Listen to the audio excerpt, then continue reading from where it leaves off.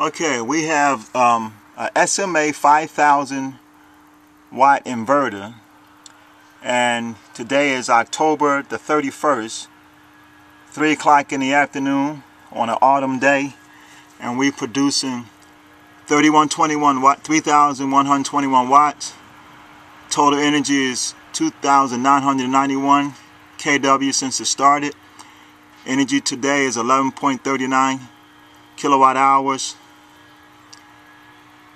And let's read that again. The CO2 saved is 5,085 pounds of CO2. 3125 watts at 275 volts. 2,991 kW hours generated since commission. Let's look at the other SMA unit. 5,082 pounds of CO2, 3,062 watts at 269 volts.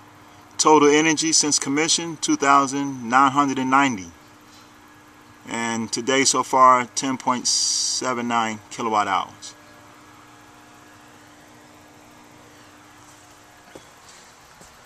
It is 78 degrees with a 43% humidity.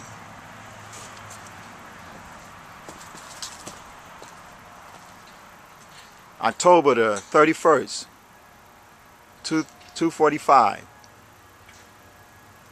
10,000 kW system with 2 SMA 5000 watt inverters connected to 2 SMA disconnect switches and 2 AC disconnect switches. System installed by South Georgia Solar Power.